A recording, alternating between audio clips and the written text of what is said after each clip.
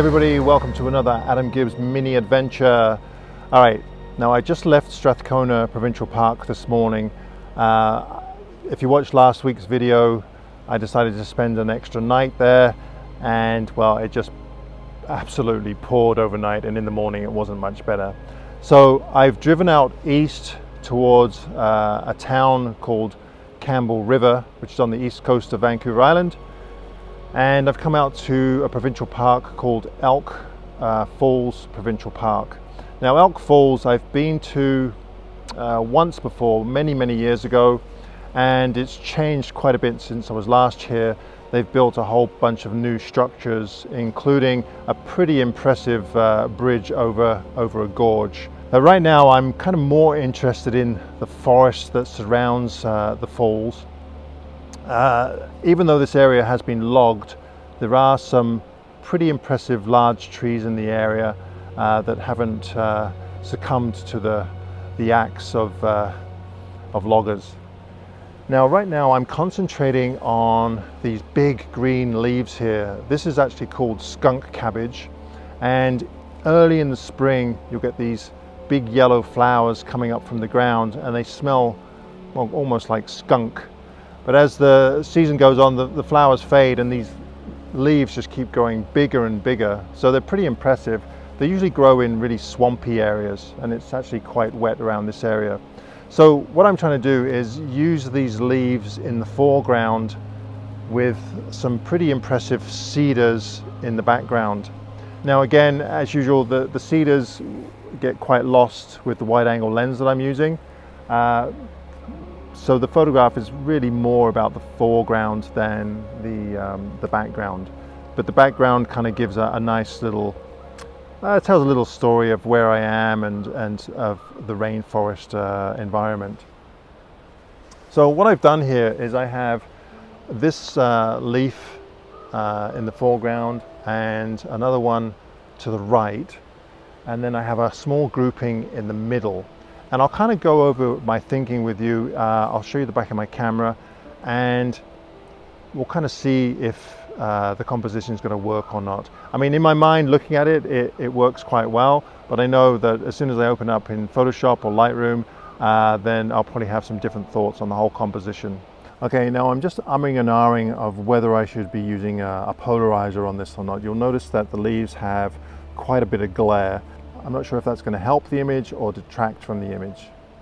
So I'll take a few images without a polarizer, and then I'll take some with to get rid of this glare in the leaves here. But as you can see, what I've done, I've actually centered the cedars in the background here, and then I have these two prominent leaves in the foreground. And what I've tried to do is I have this leaf going out to the right, but then I have a fern that kind of veers in to the left to try and keep your eye into the frame and direct it over towards the cedar. Okay, then on this side I have this leaf veering over to the left with other leaves coming in from the left to try and keep your eye in the frame. And then up the top here, right here, I have some fresh green needles of the evergreen kind of veering down into the base of the cedars in the background. Now, in theory, this kind of works for me. I'm not really sure about this area here. It looks a little bit empty, but I'm sure with a bit of manipulation by dodging and burning, I could probably make that look pretty nice.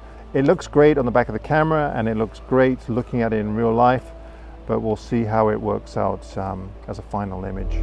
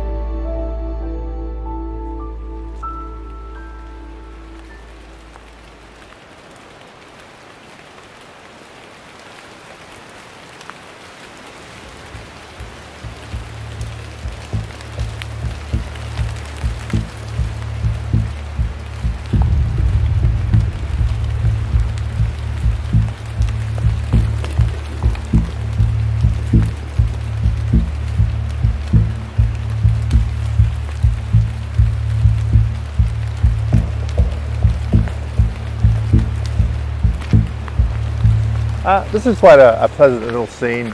I think what I like about it is the repetition of the shapes of the trees. They kind of mimic one another except going the opposite way, especially down. There's one that curves over to the right and then one that curves over to the left. But what I kind of wanted to portray in this image is try to show some of the large trees in this area. Now this Sitka spruce, I think that's what it is not massive, but it's pretty big. And one of the ways that I try to make a tree look bigger is by not including the whole tree, just a section of it rather than the whole base or the trunk of it. And that way it kind of gives the viewer visual cues that this tree could be really massive or it could just be quite small, but it's usually the opposite. It makes it, by just including a part of it rather than all of it, it makes it look quite large, if that kind of makes sense. I'll show you two examples of what I mean. I'll take one image where I've backed off and I'll show the whole kind of base of the tree, and then I'll take another one, I'll get closer to the trunk of the tree with a wide angle lens to try to emphasize it, and the background I'll try to keep it more or less the same size as the first image. And then you can kind of compare the two and hopefully you can see what I'm talking about.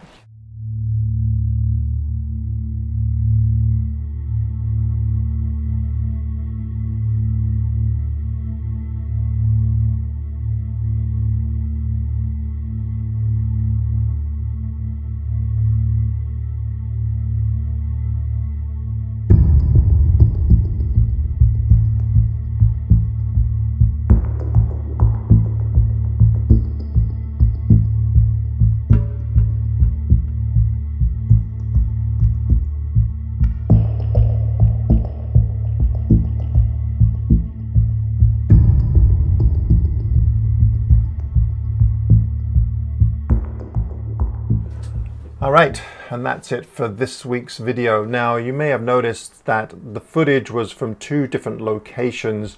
The reason being is that the video I'd actually taken for my regular videos, but the videos were just getting way too long, so I had to cut some out. But I thought the information was somewhat useful.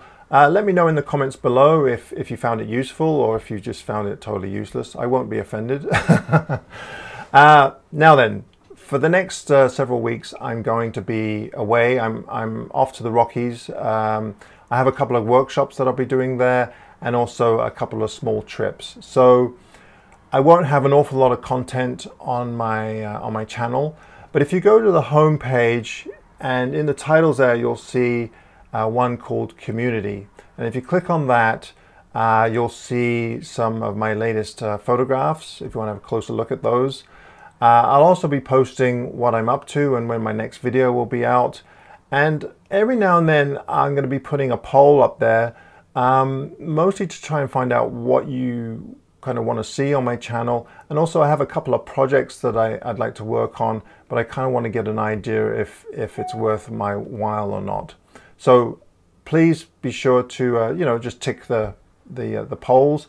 And also if you want to leave a comment, that would be great. All right, everybody, I really hope that you have an excellent fall of shooting, and I guess I'll see you either at the end of September or the beginning of October. All right, thanks ever so much. Bye-bye.